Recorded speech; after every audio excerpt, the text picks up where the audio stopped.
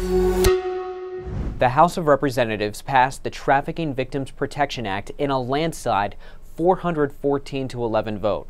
The bill was first signed into law in 2000, and with this reauthorization, the programs and funding associated with it will last until 2028.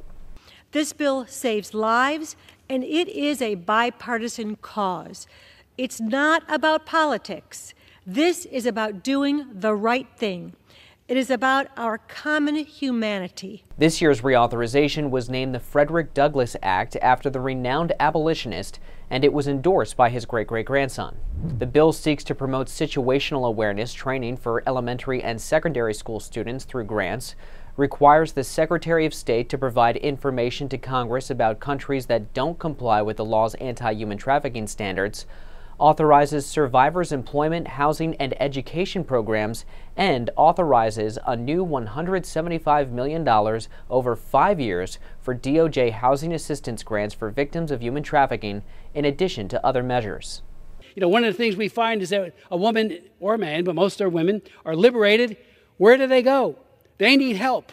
And we do have programs in existence. This will redirect some of those funds to help them get a house, a home, so that they are less likely and less vulnerable to being re-trafficked. Smith has held multiple hearings on human trafficking in which victims share stories of being raped, beaten, and having necessities like food either given or withheld as reward or punishment.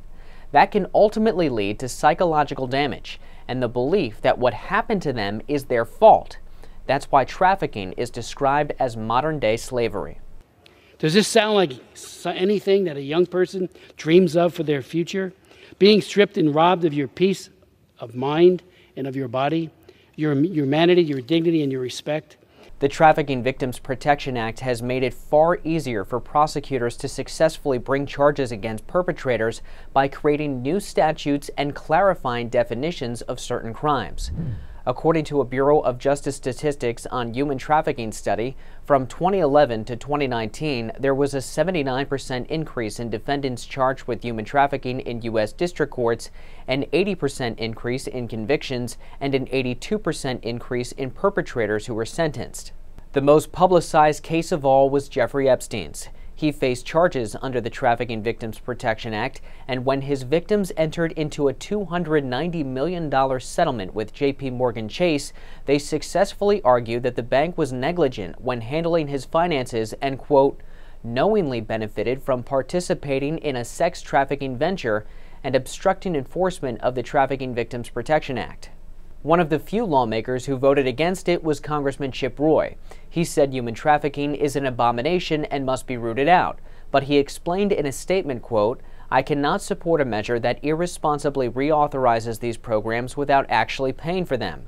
Indeed, the Congressional Budget Office estimates this bill could cost over $1.1 billion over the next decade. I am committed to the fight to end human trafficking and will continue to support responsible solutions to do so. The bill still needs to be passed by the Senate and signed into law by the President to be made official. Straight from D.C., I'm Ray Bogan.